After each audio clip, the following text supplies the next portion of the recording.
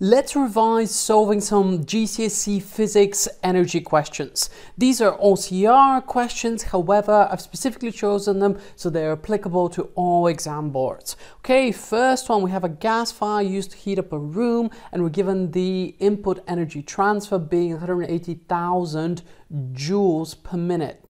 Use the efficiency equation, we're given the efficiency here, to calculate the useful output energy transfer per minute.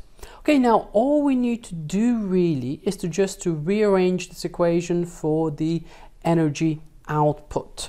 So our energy output, I'm just going to write this as E output, will actually be equal to the efficiency times the input energy transfer, and our efficiency is 0.8, and we're just going to multiply by the input energy transfer, which in this case is 180,000 joules. And if we put that into a calculator, we're going to get around about 144,000 joules. The correct answer is D. Okay, question 11, we have a pump which lifts 500 kg of water to a water tank at the top of a building, and the water gains 240,000 joules of gravitational potential energy. We're given the gravitational field strength is around 10 newtons per kilogram, and we need to use this equation to calculate the height of the water tank.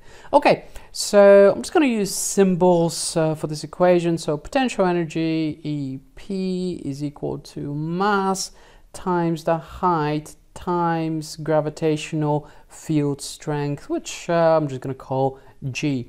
Now all we need to do is rearrange for the height. So the height is equal to the potential energy divided by the mass times G.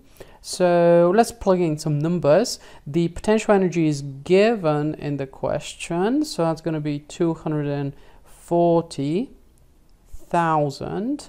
Then we're going to be dividing that by the mass, which is 500, and then we're also going to multiply that by the gravitational field strength, which is just 10. And if we calculate this out, we are going to get 48 meters for the height. So therefore the correct answer is B. Next one, a ball is thrown vertically into the air. Energy is transferred from a chemical store. Where is the useful energy transferred to?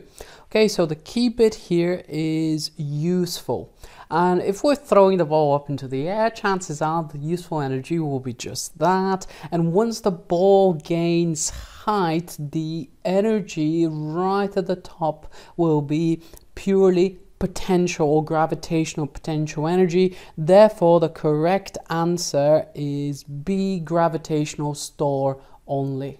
Okay, next one, we have a car. It has a mass of 1,000 kilograms and is traveling at a speed of 20 meters per second. Calculate the kinetic energy of the car. So remember, our kinetic energy is equal to 1/2 times the mass times the speed square, where with V, we've just called the speed. Okay, well, this will be equal to 1/2 times 1,000, because the mass is 1,000, multiplied by the speed, which is just 20. Do not forget the square. That is one of the most common mistakes.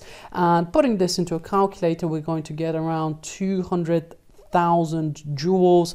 Correct answer is C. Okay, next one, the average temperature on Earth has increased over the last century. A very worrying question. Which statement explains why? So radiation absorbed by the Earth has decreased. That is not correct. It would not have led to that result. Radiation absorbed is less than the radiation emitted. That would have led to the temperature decreasing.